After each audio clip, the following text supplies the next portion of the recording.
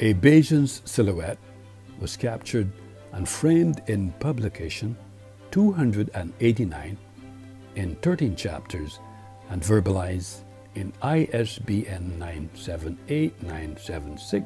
9789769689381 and podcast 158. As a student of film and media arts specialist, when I juxtaposed the difference between the theoretical construct shadow and silhouette, I recognized a Bajan's silhouette. A Bajan's silhouette is an abstract conversation which captures and darkens shapes and outlines of something, while a shadow, on the other hand, is the darkened shape that occurs because of a light source being blocked. This nuance is not only exclusive to Barbados' cultural geographical space, but silhouette occupies the precincts of every culture simply because a silhouette is a shadow. Equally, regardless of the outline or shape of the shadow, is the edge of the visible object or the image of the visible object. If we are thinking of shadows cast onto surfaces, according to Springer.com. The aforesaid implies that, regardless of ethnicity, orientation, or the geographical space we occupy, silhouette is practiced consciously and unconsciously.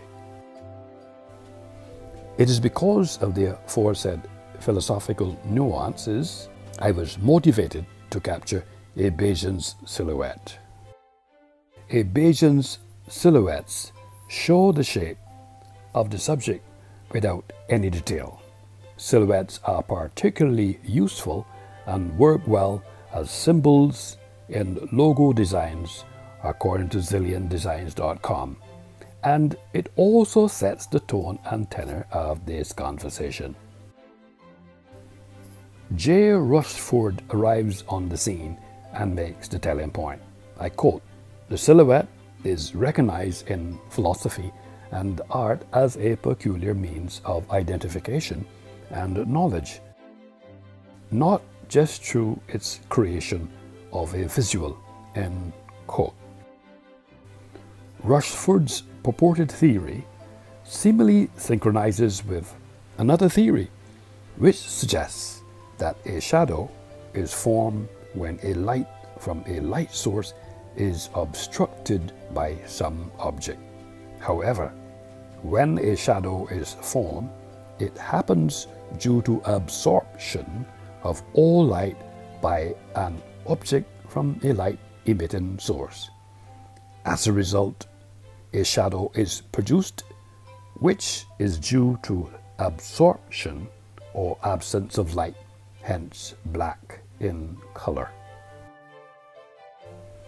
Silhouette lighting means lighting being emitted from a pan-channel sign graphic, which has the open side of the channel facing the wall or sign face it is mounted to, thereby silhouetting the sign graphics.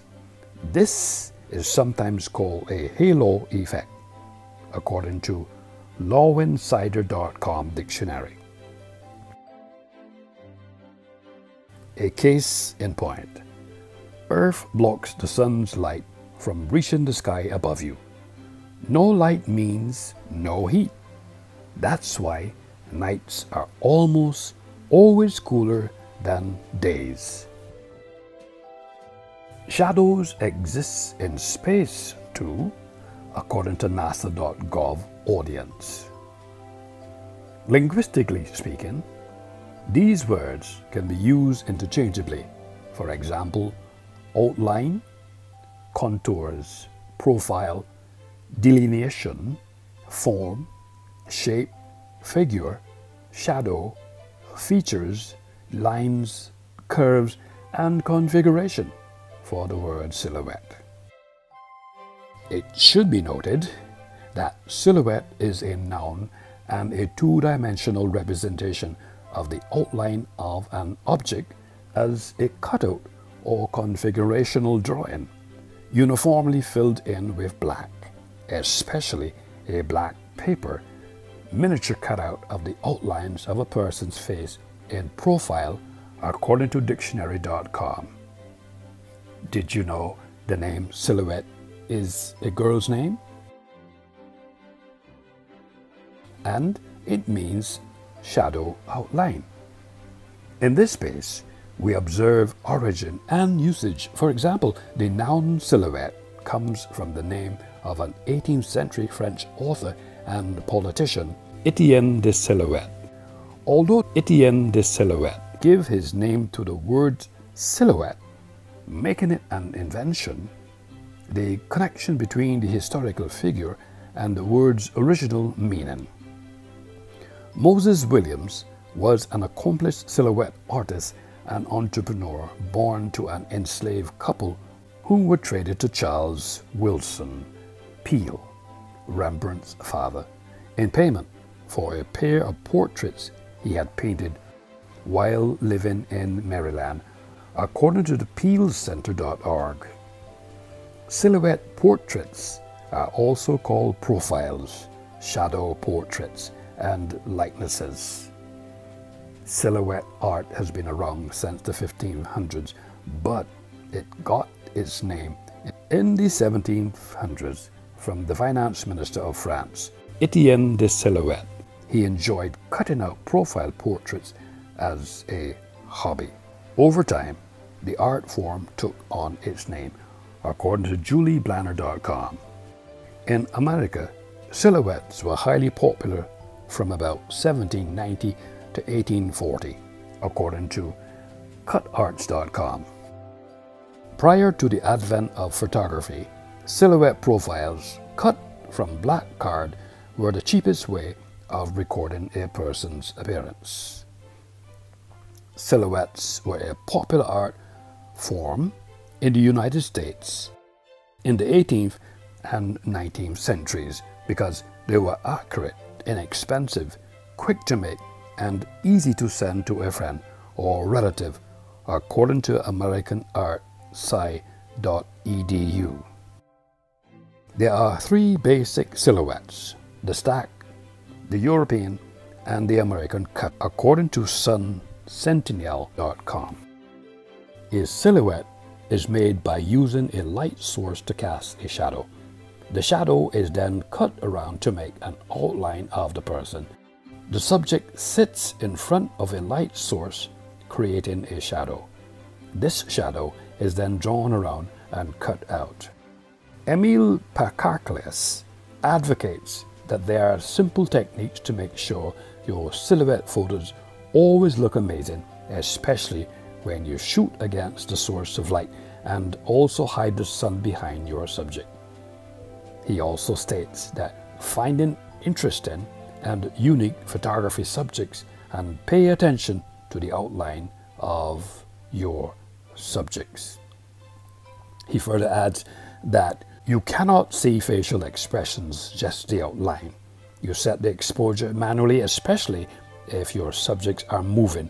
Try taking photos in burst mode so you can pick the exact right moment later.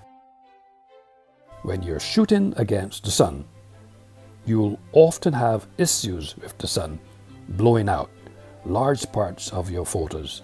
Lens flare can also be a problem when you take photos directly against the sun.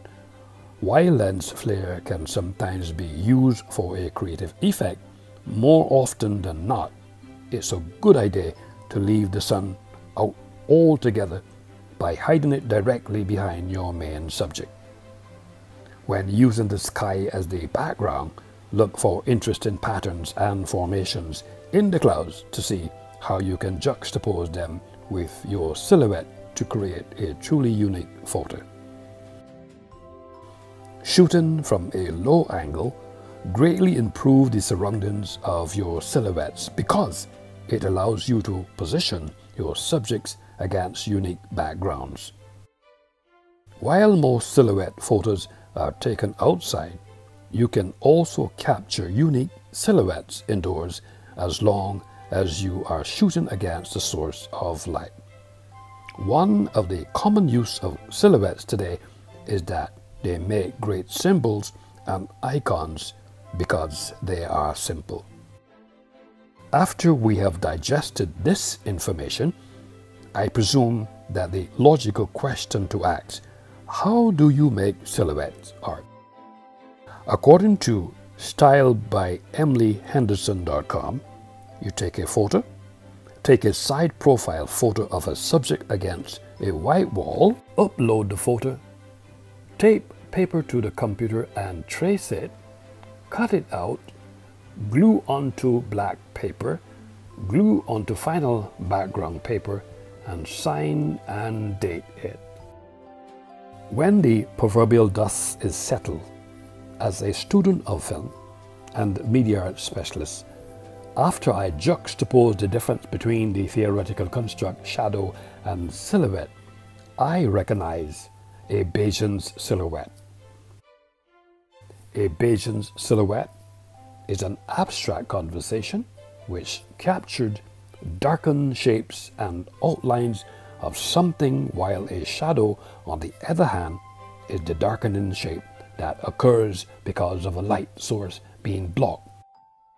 The nuance will continue to occupy the precincts of every culture indefinitely, simply because a silhouette is a shadow.